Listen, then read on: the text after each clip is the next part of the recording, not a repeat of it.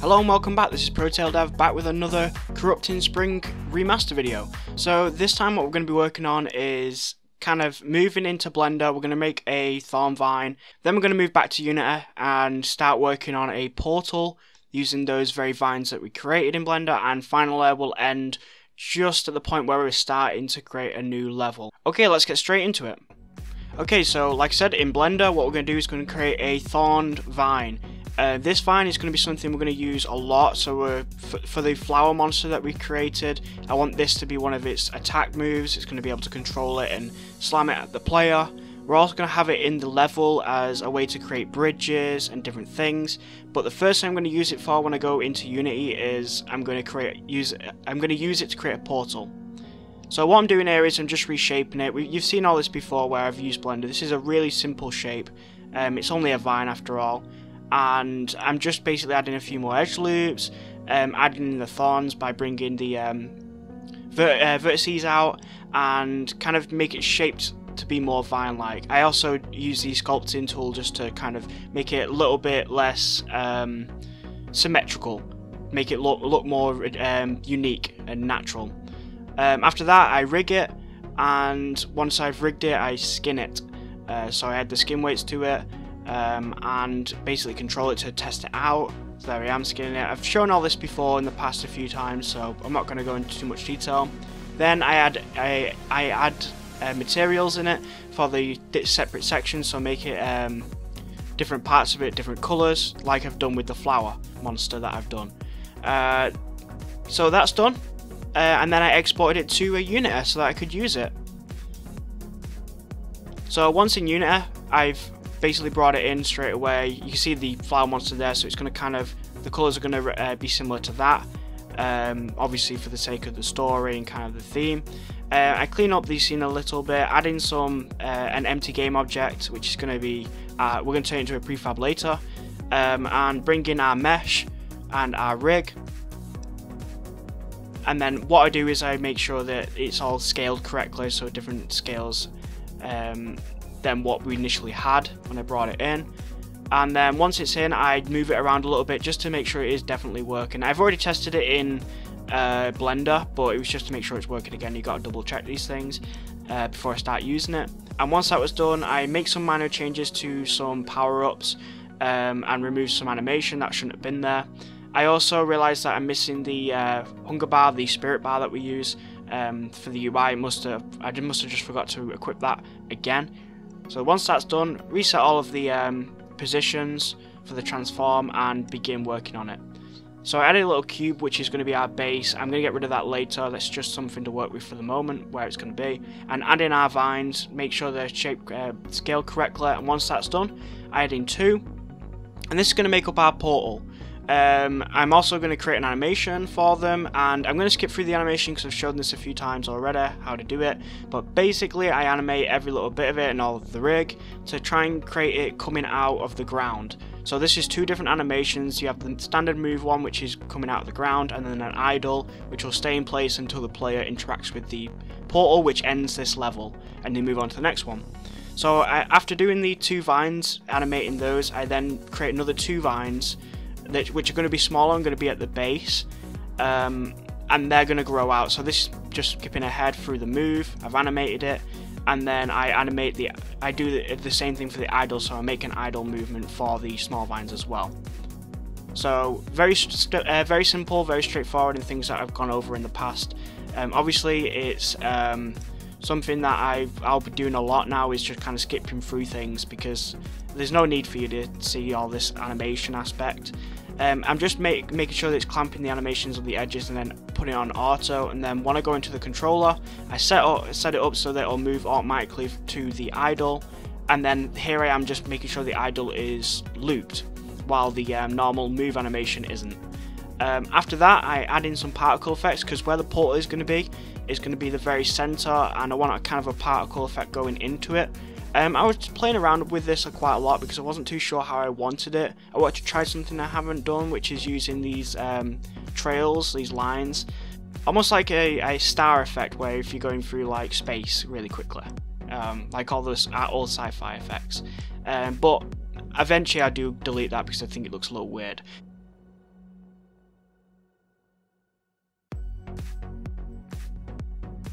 What I do then is I also bring in the claim effect, and this gateway is basically going to be where the claims are, which is the final portal position. It's going to have that claim circle, but I do change this soon. Here we go. I'm adding a little bit of a light in the center, which will help the emission of the object below to glow more, and it'll make it seem like the light's coming from it, which it isn't, of course.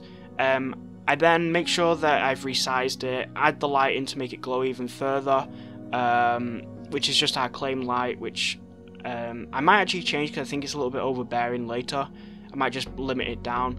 I then create a custom texture of a portal, and then turn it into a material after bringing it in. So at this point I've decided that this claim position is actually going to be like a sphere that's going to be in the center, because I don't really like there being nothing. The idea was that each level will kind of reflect onto these little orbs that are in the center. So here I am just adding it in. I do eventually change this portal effect though, because I don't think it looks great, so I do change it.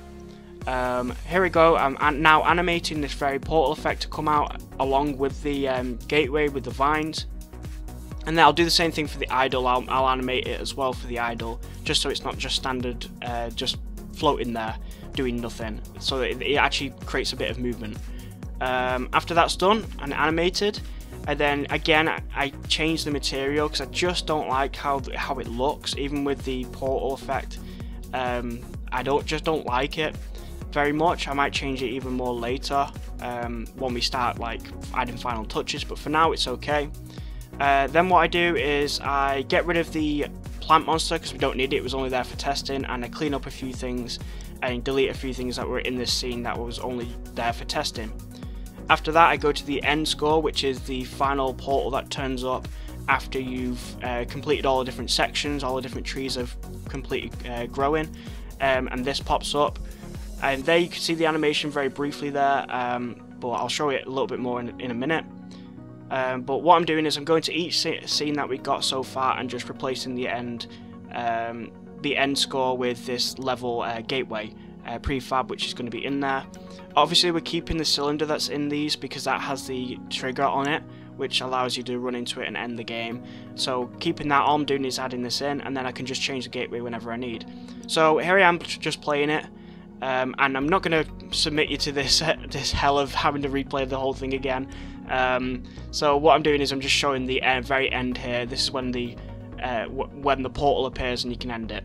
So I'm just ending it there, and it looks okay, but this still needs a lot of work. I feel like I want to make it more grand than this. I kind of want a staircase of vines to appear, and kind of want that to open up and then be a huge portal with, like I said, kind of like an image of the next level. So here I am adding rocks in now. So that was Snow Fiend Studios. They have free rocks that allows you to kind of work on. So I didn't want to create some low poly rocks. I just didn't have time, so I brought that in. I created my own texture there, my own normal map for a rock texture with that's low poly, and then I've brought that in and created a new material with it. I don't actually like it. I think it's a little bit too rough and kind of doesn't really fit the game too much. So what I'm going to do is I'm probably going to create a different type of texture, still with a little bit of detail, but not quite as much detail as what we've just had. Then create a new folder for our third level set, which is going to be rock based, and I'm going to add a lot more detail in. So now we're on 3A level, which are all 3As, and all of the level 3 and 4 are going to be based on rock. And then what I do is I edit the scene, get rid of all the unnecessary aspects of it, so that we have a fresh canvas with everything that we need, including all the 5 islands which are going to be transformed later. And then what I do is I create an empty game object for the cave items, which is cave straight. And the idea was that, so I bring all these rocks in, I'm going to make it as if it's like a corridor. So the reason why I decide though to change this later on, and I'll go through it in a minute, is what I'm going to plan on doing is because there's just too many rocks aspect to it.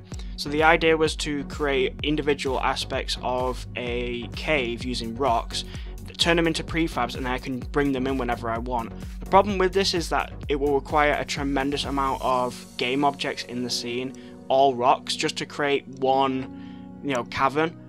and this is just not effective and efficient way to do it. So what I'm actually going to do is, you can see me here just like showing you like kind of me just creating a corridor. At this point though, I realized that making a corridor out of just let's say corridor, a cavern out of rock, just pure rocks and game objects, will just be so intensive. There'll be so many rocks in the scene. So what I'm going to decide to do is go into Blender later and create the caverns themselves, and then we can fill it with rocks wherever it needs. What I'm doing here is, this was another idea, was to have terrain, and then I would have a hole in the terrain, basically where it would lead into a cavern. This is where you might start in the level. However, I'm not going to go with that idea because having a terrain implies that I'll need a lot of trees. That's again more game objects that need to be in the scene, and I want to keep this game low on game objects, as I've said in the past. And basically I'm just going to create the caverns in Blender. Yep, so next time what we're going to do is be working on sections for the cave in Blender. This way I'll have all this freedom to make it low poly and basically create any kind of shape I want. Once I've brought that into Unity, we'll carry on building out the level. It should be much quicker than kind of just using rocks to kind of bring that together, and we'll have a basic mesh to kind of work with and shape it however we like. It's much more efficient than what we were planning on doing, which was to add rocks in to actually build the scene. It's just way too inefficient and there'll be too many game objects. So I think this is the best course of action. Okay, so this has been ProTail Dev, and I'll see you next time.